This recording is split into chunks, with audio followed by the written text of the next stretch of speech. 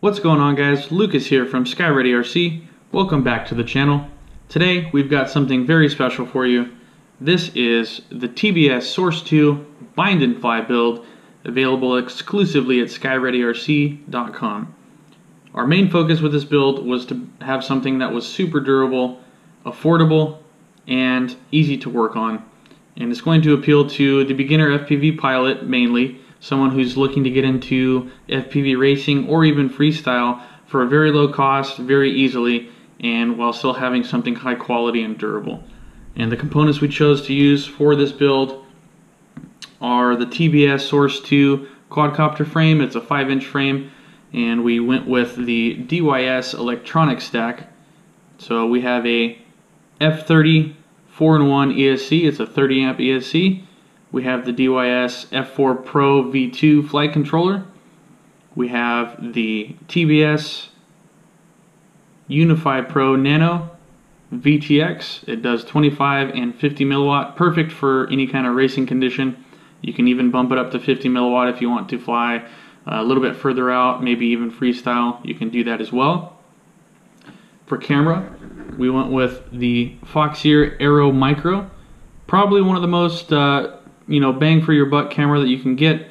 The image is very, very nice on these. Again, probably one of the best cameras you can get for the money.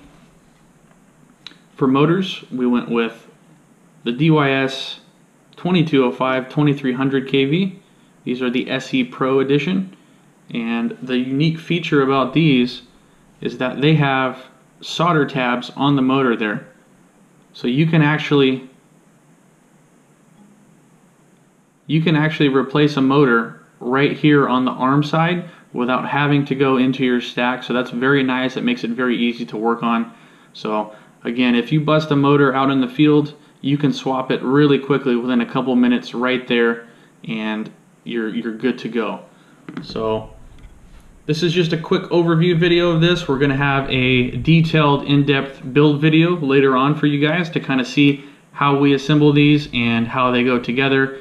So if you guys are interested in something under $200 that is ready to go, high quality, very durable, and easy to work on, look no further than this guy right here, the TBS Source 2 bind and fly build.